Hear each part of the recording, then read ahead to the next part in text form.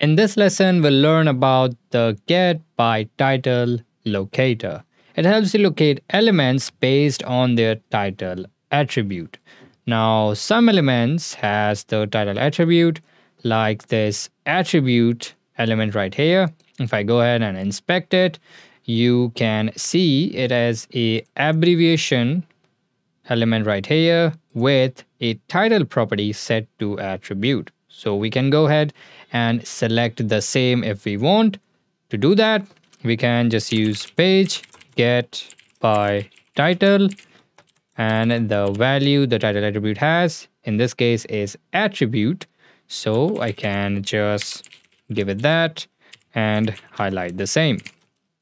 You can see our attribute elements or the abbreviation element is getting highlighted. Similarly, we can select these elements, that is the quotes or the source. So if I go ahead and highlight it, you can see it is a citation, that is the source title with the title attribute set to the same thing.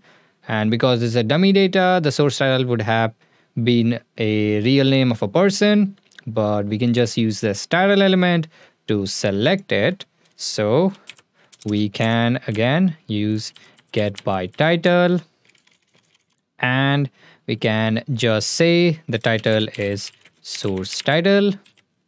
Highlight it. You can see all the source titles are highlighted. So if you have a web element whose title property is specified and unique, you can go ahead and select it using the get by title locator.